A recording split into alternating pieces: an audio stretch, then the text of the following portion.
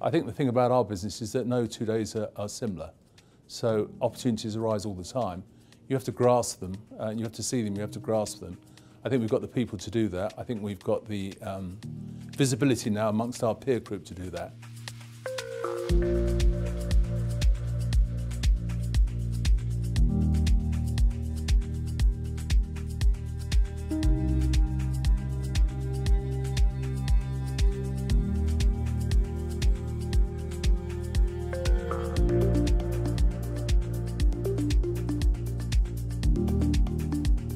One of the main intentions of the IPO was to give the company more visibility, and we've achieved that very well, I think.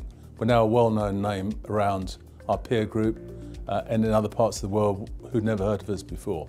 This year's highlights have been profitability. We increased it to over £50 million, which has been a real banner number for us, being able to achieve that.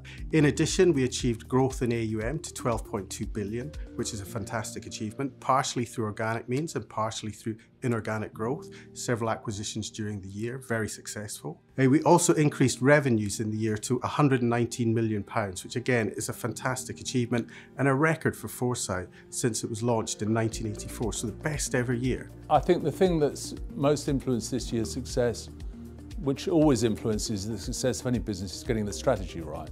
What we're trying to do is invest in technologies, principally renewable infrastructure. So we've got investments in wind, we've got investments in anaerobic digestion, biomethane fueling, in pumped hydro, so a number of things across the UK, Europe and Australia. The markets where we see considerable opportunity for growth, and where we've got expertise, developing expertise now, are the hydrogen market. We think hydrogen will become an important part of the energy mix. We're certainly one of the leaders in the Western world in terms of the decarbonisation agenda and what we're trying to do. And Foresight sees itself at the forefront of that transition, if you like. I think we've got a lot of core competencies ahead of the rest of the market. And unlike most of our competitors, we make those available both to institutional investors, but also to retail investors through our various resale funds. So if I'm looking at Foresight Capital Management, Foresight Capital Management was created because we saw in ourselves great knowledge when it came to renewable energy infrastructure. And here was an opportunity to pass on significant dividends in listed renewable energy infrastructure companies.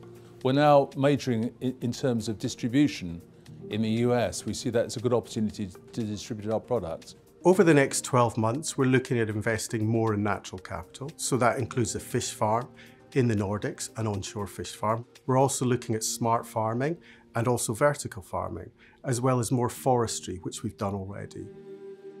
In terms of the ICG acquisition in Australia, we had a very small footprint there geographically.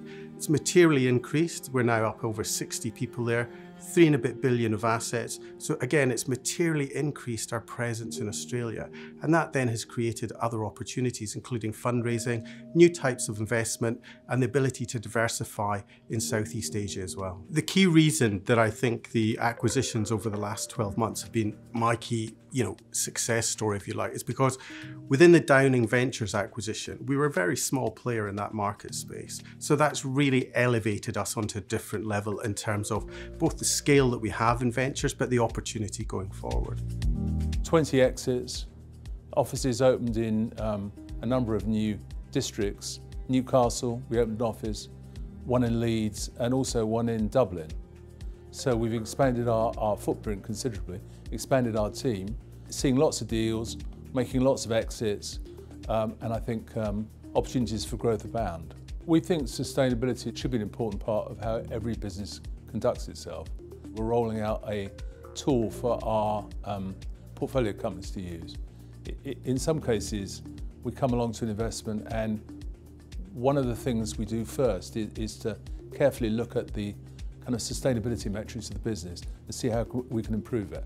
And I think it's an important part of what we do to look back and to see a company 5 years later, let's say, when we come to sell it, and to compare the sustainability metrics before and after. There's always a very big improvement, and that is what we're about as much as anything else. The culture at Foresight is very entrepreneurial, so people can come to us with ideas, and we let them run with those ideas. I'm proud of the fact that we've helped people individually grow with the business over that period of time and really developed a number of people's careers to the extent that they're now regarded as business leaders within the decarbonisation agenda. Well, recently we got into partnership with the Eden project. Recently they've just launched one of the first geothermal projects that's been done in the UK for a considerable amount of time. And that's the kind of innovation that they pioneer, and we like to think we pioneer too. So I think what sets us apart as a business is creativity. We encourage it strongly amongst our people. So be as creative, have new ideas, promote your new ideas, and guess what? See them put into practice, sometimes in as little as a couple of days. 3 words that describe Foresight: ambitious, entrepreneurial, and collegiate. So I think an investor would look at us and say, they're very profitable, so profitable. They're growing, and we trust them, so trusted. And finally, I'm really proud that on a daily basis, people come to work and make a difference. That not only sets us apart from a lot of fund managers, it's also what attracts a lot of people to work at Foresight, and I think that's why we have the best people in the industry.